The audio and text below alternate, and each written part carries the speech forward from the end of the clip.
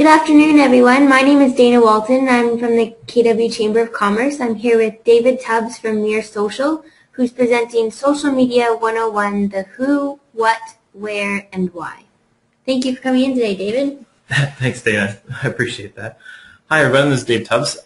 So with Social Media 101, we're going to be talking about a lot of high-level issues and strategies to start with. And if you have any questions throughout, as we already have a question that popped up, I will address them as we go. And yes, the materials for the webinar will be sent out to all those who attend. So let's just start and go. So the first thing you should always think about before even trying to figure out what angle you're going to use with social media is you have to figure out the why. You have to figure out why you're even going to be part of the social media conversation. Once you actually reflect on what you want to use it for, whether it be brand awareness or growing your network or to just create more conversions for your business, because we all want to grow our businesses in one way, shape, or form. And social media is just one of the newest tools to actually go out and reach that audience. But you have to figure out the why. And by figuring out your why, it'll enable you to set a certain amount of goals that can actually create value. So once you have your goals, whether it be finite goals such as number of followers, or you want to convert 10 new pieces of business out of social media, whether it be Twitter, Facebook, LinkedIn, those are the tangible goals that you're going to figure out from your why. And once you actually figure out your goals, then you need to start picking which type of social networks you want to start leveraging. And they're all a little different. They're all not the same. They all have their own little type of personality. But I will say, the number one question I ever receive from people when I sit down with them for the first time is, but do I need to be on Facebook? No, you do not have to be on Facebook if you don't want to. It's obviously the largest of all the social networks out there. It helped really create the boom behind social media with 1.1 billion users, but you don't have to be on it. It's a very powerful tool. There are a lot of businesses that do create a lot of value. But say if you're a business-to-business focus, then you don't need to. If you're B2C, then it's always a good option. So Facebook, you're going to be looking at creating a lot of visual interactions with your followers. With Twitter, you're going to want to actually create more conversations, more engagement, because that is the most important part about social media. It's a two-way conversation. It breaks down any of the paradigm that was created with radio, with print advertising, with television. They're all great advertising mediums, but they're push and pray marketing. You're pushing out information and content, and you're hoping that people will actually respond back to you, which this is what Facebook, Twitter, LinkedIn, YouTube, and Pinterest do as the main social networks at your disposal. And Twitter does it in an instantaneous way. It has about 250 million users, which is a very, very strong number, and Canada has been one of the strongest adopters per population. So there's a surprising number of people, specifically in Kitchener-Waterloo and Southwestern Ontario, who are on Twitter, who are having conversations every day. You don't, again, have to be active on it on a personal level, but if your brand wants to have more exposure, it's one of the few social networks that I would say every single person who's in business needs to seriously take a look at being part of the conversation on. Now, LinkedIn is an interesting social network as it's the only professional-focused social network. And it just crossed the 250 million user mark last month. But my problem with it is most people who are on it, which a lot of people who are probably on this webinar are already on it, they treat it more like a collection of baseball cards. So you collect a lot of contacts. I've seen CEOs and VPs for companies who have 1,800 followers, but then they just sit there and look at them. They don't engage. They don't try and pull any sort of business or connection out of it. It's one of the most powerful social networks, and in my opinion, in a lot of ways, it's more powerful than Facebook. And that's being lost on so many people. For recruitment, it's not being used to its strength for your average small to medium-sized business. It's not being used in actually connecting with people. Again, with something with LinkedIn, if you're sending requests for connections with the template ask of, I'd like to add you to my professional network on LinkedIn, please, if you take one thing out of this webinar, please just stop doing that. Put in a custom message. Let people know why you want to connect, whether it be for any reason. If you want to get to know them more, or you think they're interesting, go and let them know that inside the message. It'll make you memorable, and it'll actually create more conversation to work off of. And that's the problem that a lot of people who use LinkedIn have. They add these connections, they look on their feed once in a while, and then they just leave it. That's all they do. And it is a little disheartening when it's such a powerful tool. And the next one we're going to talk about is YouTube.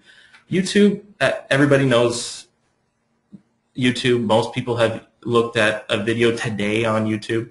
And it's not traditionally what you would call a social network, but it's one of the most powerful content distributors that you can have. If you're a very visual medium, so if you're a realtor, or even if you're wanting to do more profiles on your company, to break down barriers and let the consumer out there know who you are, YouTube is a great avenue to interview a CEO or just take a small video of something you're doing around the office. Social media breaks down barriers, and what that does is it allows you to actually get to know the people out there and let the other people know who you are in a very personal way, because that'll allow you to build trust. And one of the biggest things people want now is they want to trust and believe in the people who they're doing business with on a regular basis. And I just got a comment just asking, not being able to personalize requests when you're adding people to your network. And there are a few issues with LinkedIn because there are so many ways to actually send out a request.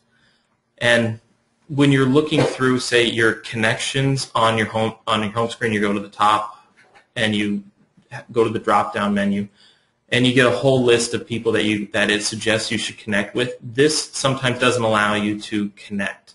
So never actually, it'll usually prompt you asking you, do you want to send the connection request? Unless it allows you to edit that, don't send it yet. It is easy, but the one thing it will limit you on is if you have no connection to this person whatsoever, you're not a friend, you're not a colleague, you know who they are and you want to get to know them, there are limitations because they want to stop spamming. Spamming is a very constant problem in all social networks, whether we like it or not, and that's one of the issues that we're having. And another LinkedIn question and about premium versions of LinkedIn. And again, if you're part of LinkedIn, a lot of the times you've probably been sent emails about trying 1 free month of premium access for LinkedIn.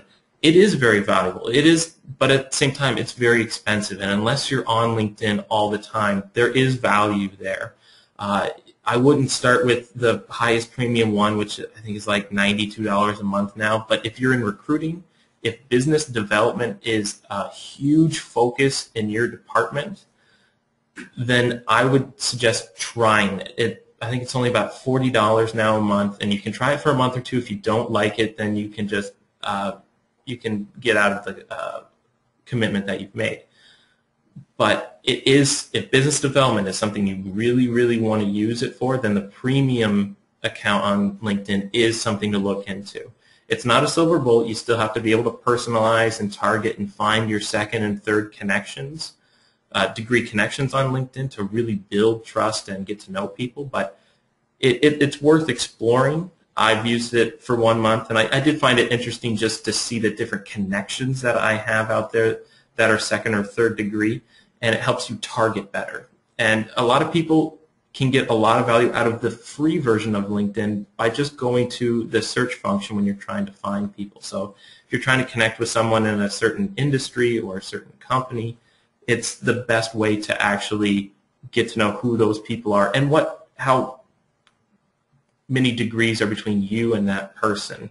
And it does take time. The prospect, if you're trying to get in contact with a third-degree contact, the prospecting process is a little more intense, but you also have to think that these type of connections wouldn't have happened without LinkedIn anyway, so it's worth the effort to put in, connect, and be upfront with people on why you want to get to know them.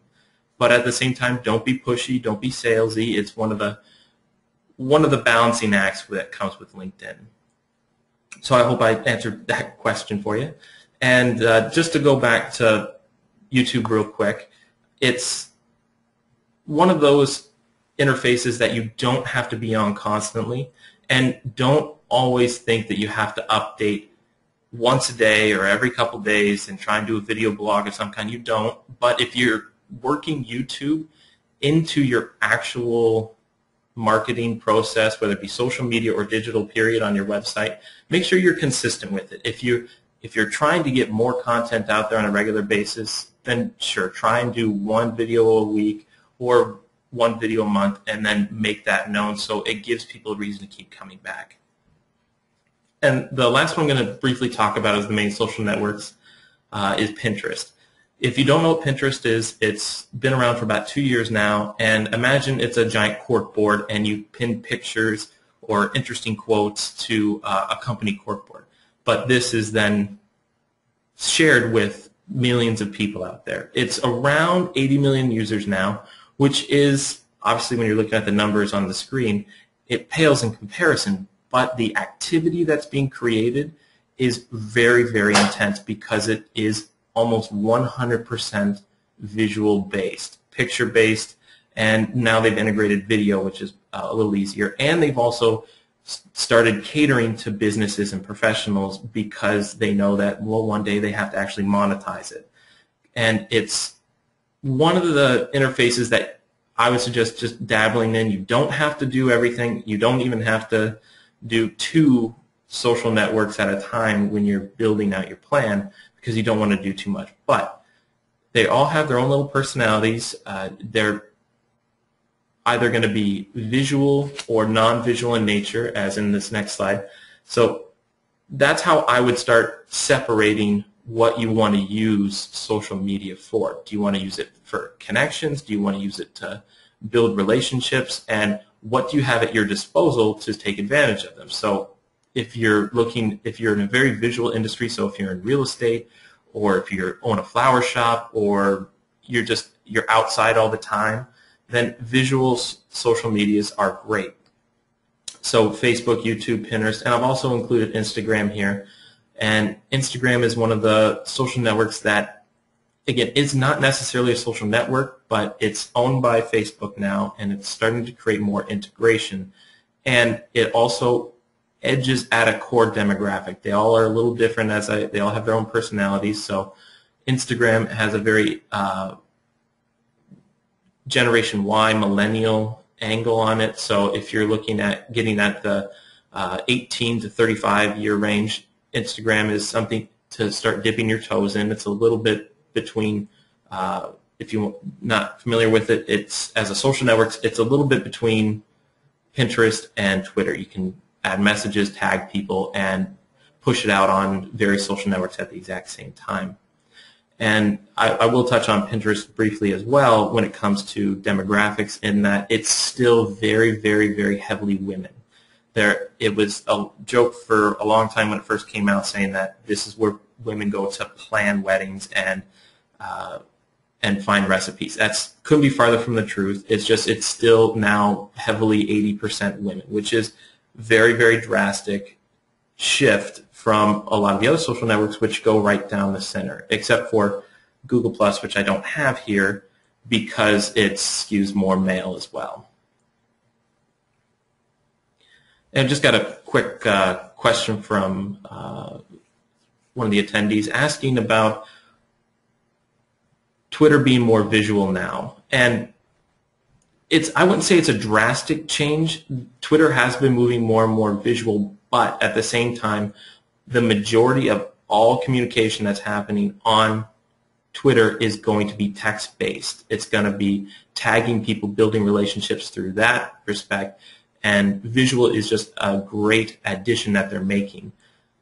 With the IPO and the leading up to trying to diversify itself by making it more visual, you will see it trying to integrate more video, more pictures, and then try and pull in more advertisers that way, because they know that a lot of people share content that is visual, not necessarily text-based.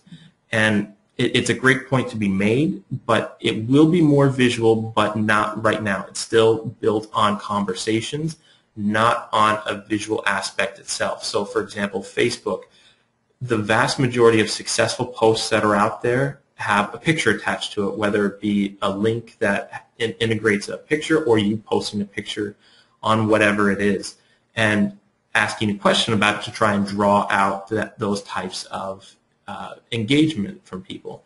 And the same thing with YouTube. It's all about engagement and trying to get comments and shares. It's not necessarily about views. It's about trying to pull out engagement so then you're memorable to those people and you get to know who they are. Where Twitter, you're getting to know who they are just by the conversation themselves, and that's what it was created as.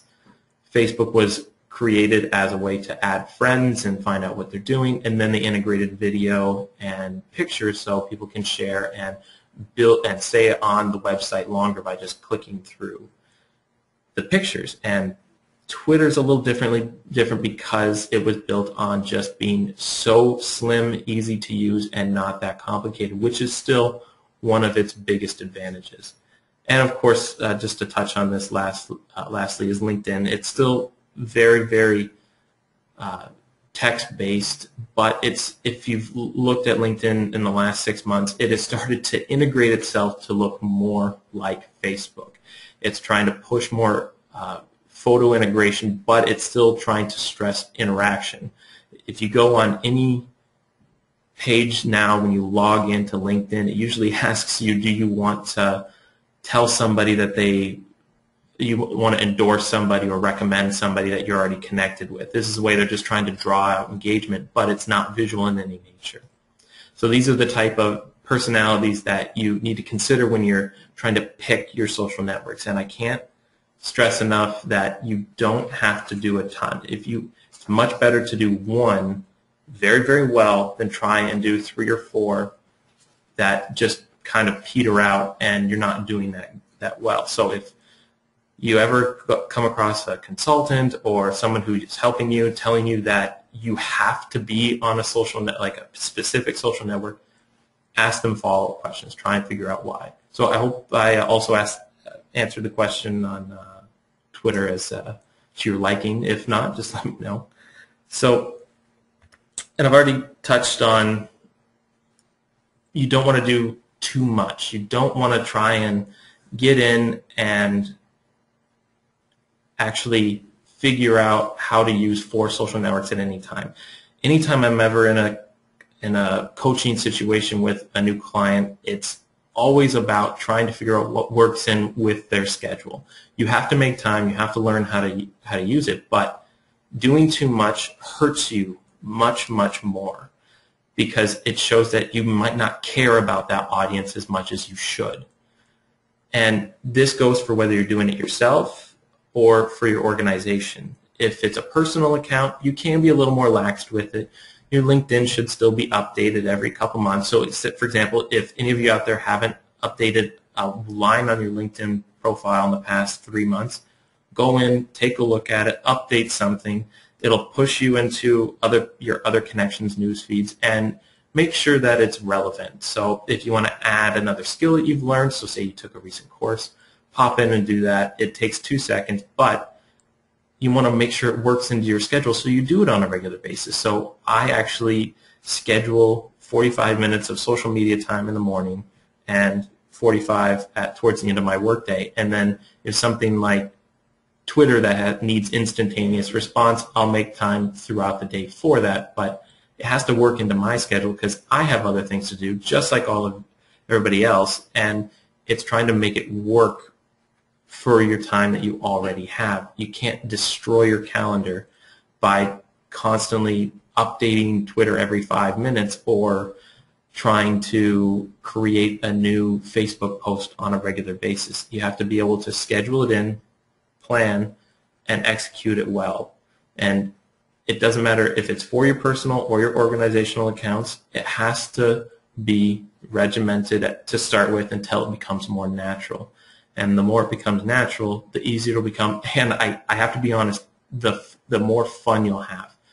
Every single day when I get to work, I'm having a great day because I jump on Twitter for first 10 minutes and I get to see what people are talking about. I get to see what's interesting out there, and I get to connect with people who I would have never connected with at all without these social networks, and it's just plain fun. So if you're having a great time at a networking event in person, it's the exact same feeling you have, but on a regular basis online. So, and I'll address something that's not on the slide, but a lot of people think that social media is not personal. It can alienate conversations, but I've created so many great conversations, friendships, acquaintances that, again, I would have never had the chance to create if it weren't for social media, specifically Twitter. I've had so many great coffee meetings, so many good leads created out of something that I enjoy doing at the exact same time. And I can't, once you build that strength of knowledge and confidence, it will come. You'll have what an ex-colleague of mine says is a twaha moment. So when you really, really enjoy what you're doing, you'll get this light bulb in your head saying like, wow, I get it now. This is great. This is fun. And trust me, it will happen. So let me know if you have any more questions in the meantime. Now, when you're actually trying to set goals, your goals will fall under 3 categories, but they're not necessarily limited to this. They're based upon follower numbers or view numbers and engagement levels and monetary conversions. The first category, I will warn you, is a bit of a vanity metric.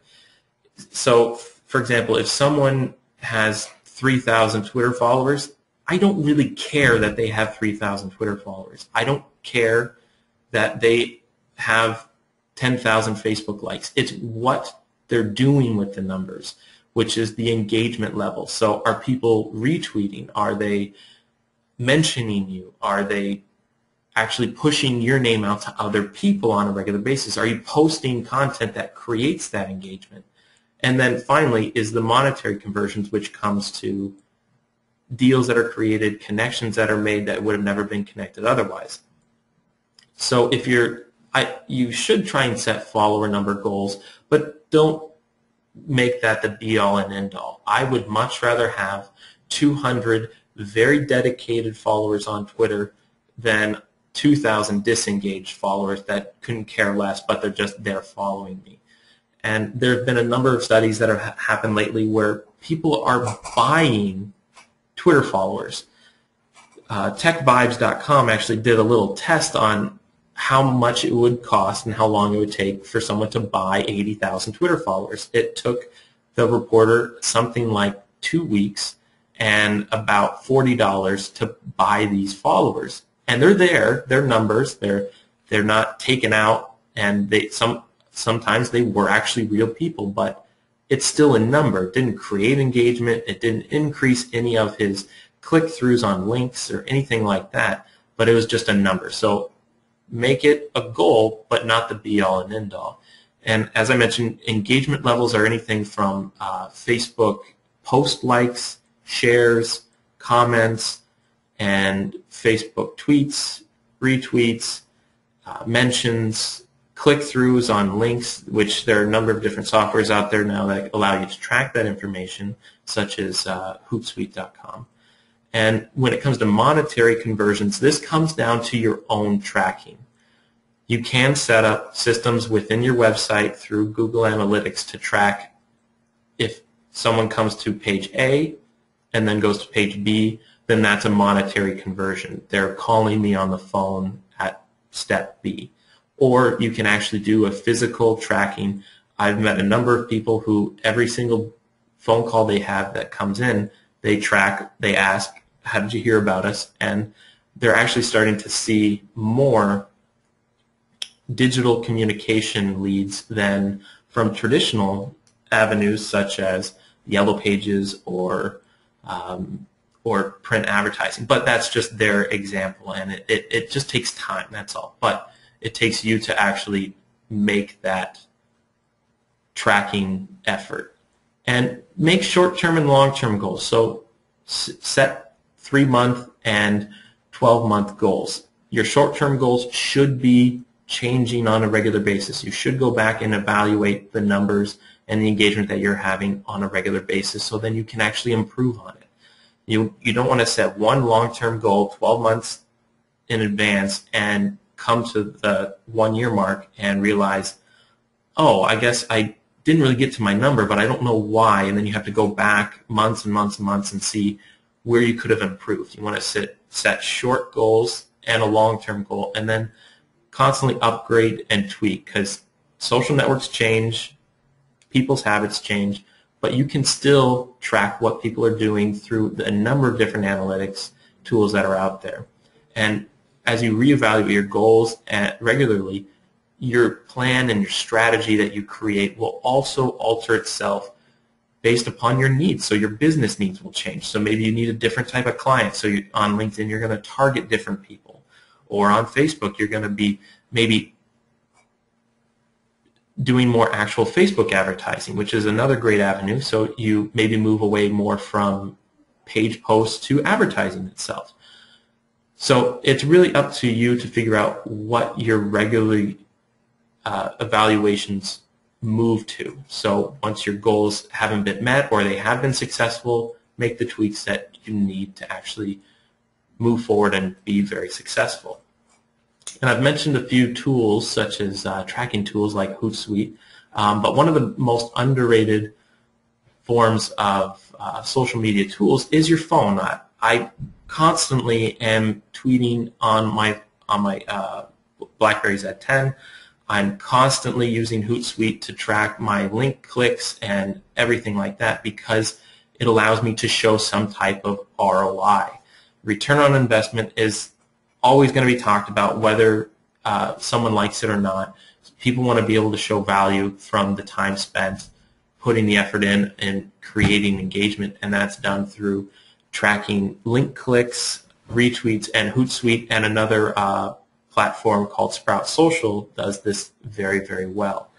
By utilizing these tools, which are very cost-effective, specifically Hootsuite, I suggest for anybody who's going to use Twitter for business purposes should get a Hootsuite account. It's free to use, but you can pay $10 a month for a more advanced version, which will allow you to create more reports on a number of different metrics systems that you can create. You do custom reports and on a regular basis, so you can show value to your boss or yourself. And that's very important to a very skeptical leadership team that might not see a value in social media, but then you can show them, no, this post reached this many people engaged, and this is how we're able to capitalize on it in the future. And without that, you're going to be always in a constant battle with people who might not see the value in social media. And one of the biggest arguments that I would suggest making if you're in that situation with a superior or even a client of any kind, if you're helping them with social media, is they'll ask you what the value is of being on Twitter. I try and ask, well, what is the value of an untracked print advertisement in the newspaper and a magazine? I'm not knocking those advertising mediums at all. It's just if you, as the ad creator, don't create triggers inside that ad, you're never going to be able to track how effective it was. So if you're doing advertising in print, you'll usually put a special phone number in so you can track that, which is great. And with digital advertising or marketing of any kind, there are so many analytics now at your disposal. You just have to take them, analyze them properly, and then you have your ROI, or at least something to show others. And that's been the big push in a lot of the tools that have been created, specifically Sprout Social, which is a very widely used high-end social media dashboard and tracking tool. So anybody have any questions at this point, whether it be about tools or plans or strategies? All right. So just got a couple more slides to go, but this one is probably the most important. These are my 3 B's of social media. If you do anything when it comes to posting or strategizing, these are the 3 rules you should be trying to stick to. You should be consistent, which means you should be posting on a regular basis, and you should also be consistent with who you are. You don't want to be you want to be authentic at all times.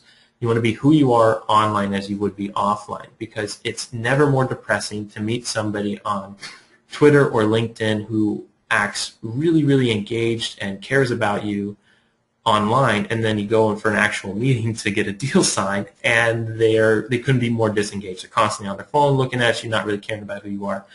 That's the type of consistent authenticity that's always going to be needed. There's always going to have to be a face behind any type of digital logo. So, for example, on the Chamber Twitter account, there's always somebody listed as who you're going to actually be talking to. And this is important because people want to know that they're not talking to machines or a third party. They want to know that they're talking to that company, that organization, or even that person, because a lot of times politicians or CEOs, they kind of farm out their social media or the bulk of it to someone else to do. They make it up front, but it's not as authentic otherwise. And the second B is be informative. Find great information that people want to know about, want to engage with, because most people are going to be on Facebook and Twitter to find out what's going on. They're not going to be on there to just talk about nothing. They want something out of you, and a lot of it now is free information, interesting things to talk about. So I've seen interior decorators, they will post one picture on the left, one picture on the right, and they're both great looking kitchens, but then they'll ask what do you like most about each of them, and it's a little way to engage and be informative at the same time, because it creates discussion and it's something great to look at. And then the last one is be positive. You have to be as positive and happy as you can. If you see somebody on Facebook or Twitter who's always really down, or all their posts are very negative about everything, you're not going to want to talk to them. Just as if you are at a real-life networking event and you see some guy in a group who's yelling about, what's going on in the government, or can't believe that this client is being so ridiculous, you're not going to go over there and talk to them, because they'll push you away. It's the same thing with any type of online social media use. You want to be positive. You want to be happy. You want to act like you always have a smile on your face, and you will. You don't have. That's not going to be inconsistent. You will be positive because, again, it's a great medium. You might be frustrated at times, but with whatever's going on, but you don't necessarily have to buy into that negativity. And we just have a question. Should nonprofit organizations go about social media similarly? Should they do anything different? Now, this is a great point. When it comes to nonprofit organizations, my first suggestion would be it will be very similar to any type of for-profit organization, but you have an advantageous way to go about it, which would be harness any volunteers, any committee members that you have, and help spread your message that way to start. There's really no strong differentiation between nonprofit and for-profit, because you're both trying to share and communicate with other people. This is a little different because you'd still have to figure out what your goals are. Are your goals to bring more people to an event or bring more awareness? You'll have to rank them, and then your strategy will shape that type of social media activity. And I can't stress it's not going to be too different, but you're going to want to push more engagement probably than a business would on a regular basis. And you don't necessarily have to fall into any sort of social media advertising. It's a great avenue to take. Facebook ads are one of the most comprehensive and innovative ways to advertise ever created, but you don't necessarily have to utilize that.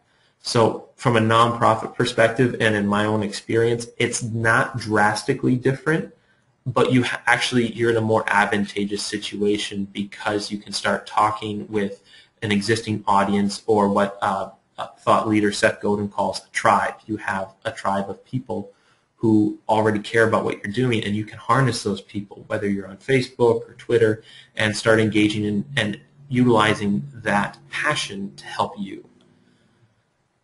So thanks for listening and watching. If you have any more questions, we'll wait a couple minutes and you can let me know if you have any or not. And if you have any questions otherwise moving forward, you can email me, you can tweet at me, you can do whatever you want. And you can hop on Mirror Social if you want, if you have any big questions, and watch some tutorials on from basics to advanced if you want as well. So. Well, thank you very much, Dave. Hope everyone enjoyed the presentation.